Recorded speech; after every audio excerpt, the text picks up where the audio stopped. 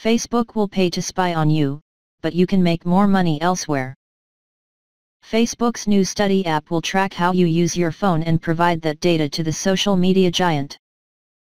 The company will even pay you for it, but likely not very much, especially compared to the market rate for your personal information. Market research is common. Companies will pay big bucks to get insight into how you use their products, but an app that essentially spies on your phone use raises a whole new set of questions for Facebook, which has repeatedly gotten into hot water over its use of personal information.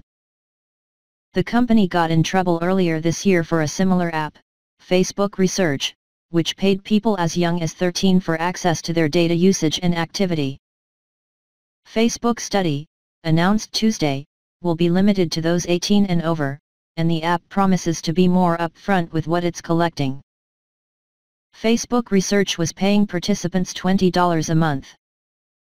Study will likely pay similar rates, which is less than the hundreds of dollars paid out by some similar market research apps. Facebook Study will have access to participants' device and network type, as well as the names of its apps and features it uses for those apps. The company says certain data is protected. If you're in another app and open the messaging feature, Facebook Study would know that, but not what you type into the message box. Apps like these aren't unheard of, though Facebook's size means Study will likely have a massive reach right out of the gate. Joanna Jones, CEO and founder of market research firm InterQ Research, says her company uses apps known as mobile ethnography tools to track app usage.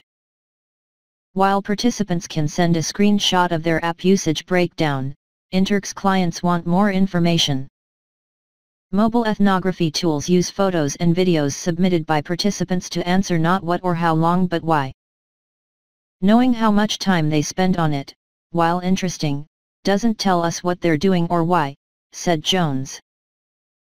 Using an app from InDemo, InterQ participants receive pings that prompt them to answer questions or record a video at various points throughout the day.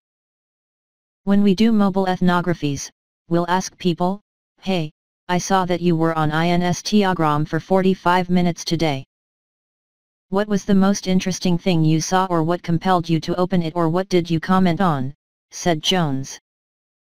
To find participants, InterQ might use ads or go into forums for industry-specific research. For a week of using the app, plus a follow-up interview, Jones said participants can make between $100 and $200. Once the study is over, participants can then delete the app and InterQ won't have access to their data. "We have full disclosure of what we're studying," said Jones. "Sometimes we can't reveal the company name, but we tell them exactly why we're doing this study, what the objective is, and what we're hoping to learn." Facebook Research was fairly broad in the information it captured, even asking users to screenshot their Amazon purchase histories, according to TechCrunch. Apple said the app violated the App Store agreement and removed it. To start, Study will only be available to users in the US and India. It's noteworthy that neither country is covered by the European Union General Data Protection Regulation, a fairly strict privacy regulation.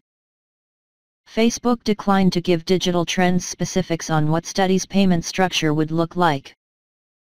So there's always a chance they'll take a complete turn and pay what appears to be the market rate.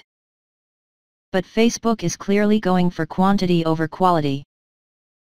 Because of its ubiquity, it will still likely find people who want or need an extra $20 a month and who figure their privacy is already compromised anyway.